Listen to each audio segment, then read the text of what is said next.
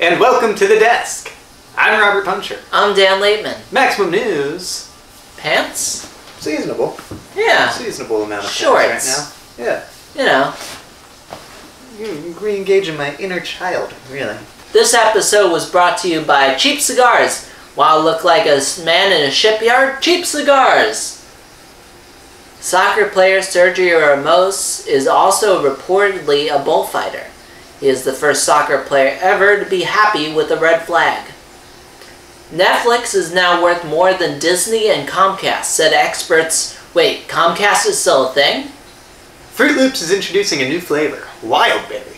Not to be outdone, Lucky Charms is introducing their new Irish Broken Home Marshmallow.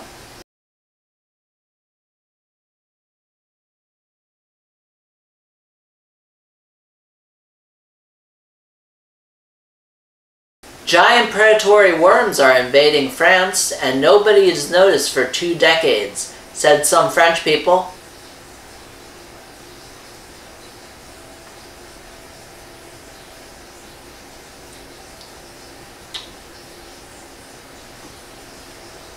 GE can't get rid of its light bulb business. People just keep getting ideas. I had an idea for that one, Wow. McDonald's has been forced to scrap their plastic straws. Not to be outdone, Burger King has also scrapped their plastic straws, which they called French fries. American banks had their most profitable quarter ever, and you can tell because that used to be a dime. A Vegas goalie tickled a Jets player's ear. He was benched for unnecessary cuteness. Andy Warhol's magazine interview folded, but I'd like to think it was canned.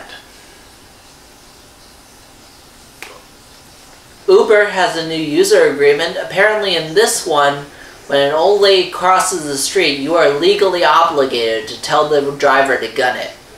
Alexa recorded a woman's conversation and sent it to a random contact. Of course, Grandma is just happy to get a call. 8 years ago, somebody bought a pizza with bitcoins now worth $82 million, proving it's not delivery, it's regret. A teen graduated summa cum laude, but Publix, the bakery, refused to write cum on a cake. Even more disheartening, that's not icing. For the desk, I've been Robert Puncher.